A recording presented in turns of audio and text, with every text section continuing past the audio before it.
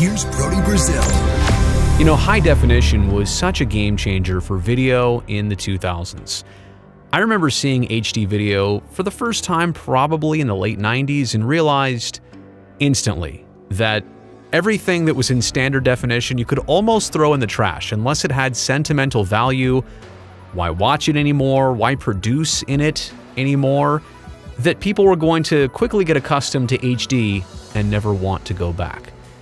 And that's interesting from the video perspective because audio-wise, we have not really gone through that same transformation of something that's next, something that is dramatically better. We've been basically listening to the same stereo sound now for decades upon decades.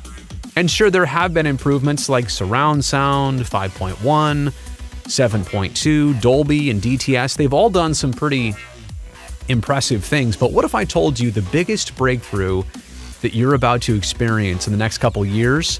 It's coming, but it's also been around since like the 1970s. I'm talking about Ambisonics, 3D audio, VR audio, binaural audio. There's a bunch of different names for this, but it is essentially the method of recording with multiple microphones that are spaced out to give you dimension, to hear something how your ears hear it naturally. Now, the trick of all this is that you get the three axes, the X, Y, and Z axes, and it's immersive, and it's a true experience. Like, you really feel as if you are somewhere by hearing these sounds replicated in this fashion. But the trick is, to properly hear this and to really get the effect, you need to wear headphones. So right now, for the rest of this video and everything I'm about to show you, please put on your headphones. If you don't, everything you're about to see and hear is not going to make sense. So this is one of the next generation microphones. It records Ambisonics, it records binaural audio. This is the Rode Soundfield NT SF1, and you can clearly see it's got 4 capsules. They're pointing in different directions, and they're trying to capture an ambiance of sound and then process it later. It's the processing, which I'll show you, which truly gives you flexibility. In fact, you can edit this sound spatially after the fact. Imagine taking a photo and it being out of focus, but afterwards, you could go back and adjust the focus to get it exactly how you wanted. That's basically what you're able to do with this sound here. This microphone, I like the idea. I've read a lot of great reviews. They're out of stock. I'd really like one, but as you can also see, it goes for $1,000. Okay, check this out. You're about to hear a creak. Make sure you've got your headphones on.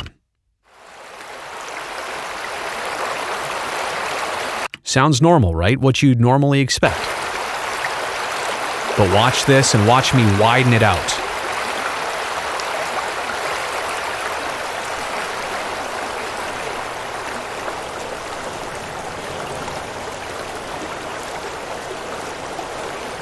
Now watch me place the sound from in front of you, to the right of you, behind you, all 360 degrees around you.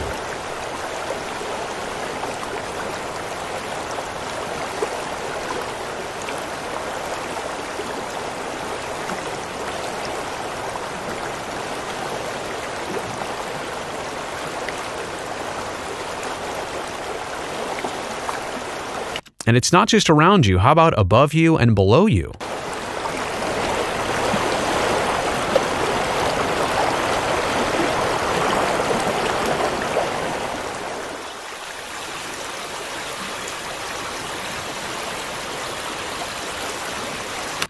That's crazy, right? I mean, how different you can make something sound. Again, just to compare it, and there's a lot of different ways you can alter this, but this is how we're accustomed to hearing water flowing.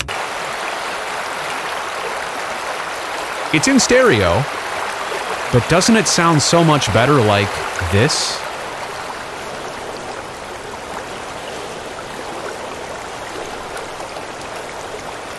All right, let me give you another example here. A basketball gymnasium. We'll start wide.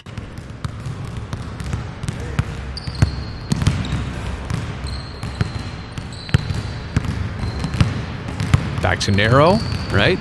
More traditional. but here's the Ambisonics and the binaural audio. You can also change the pickup pattern of these mics, again, after the fact. From cardioid to supercardioid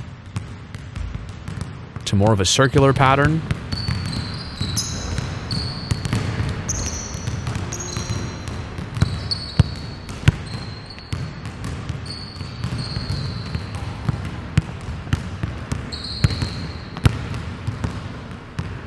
We'll go up. And some have better effects than others. You know, I don't hear this one vertically as much. Oh, but again, we were narrow there, weren't we? Let's go wide. There you go. All right, so that's another example. Let's listen to a football game. Very wide. Back to narrow. Back to wide again. Let's move it around us.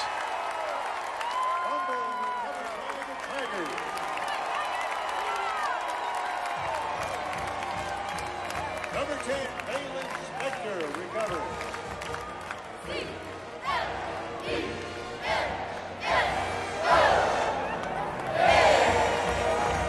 All right, so you can really get a sense of what this software, this Soundfield by Rode plugin is capable of. Like I said, half of it is the microphone, which records it in a special way, and then the other half is this after the fact, how you can alter and fine-tune your sound exactly how you want it. The last example I have here is from an airport.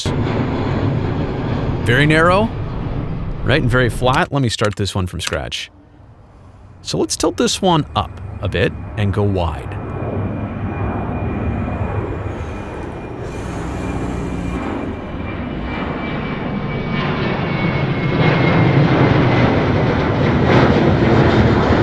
All right, that versus, let's do this again narrow.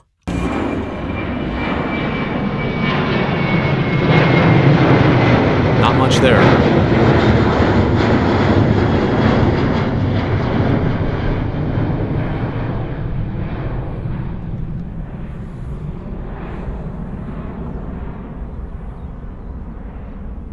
That's pretty cool.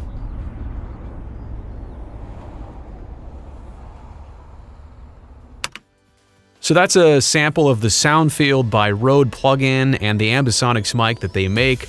I know Sennheiser also makes a similar product, and I imagine that other companies will be hitting this market pretty soon as well too, because like I said, once people start hearing this more, experiencing this more, I can only imagine it's the only thing that they're going to want to listen to. Hope you enjoyed this.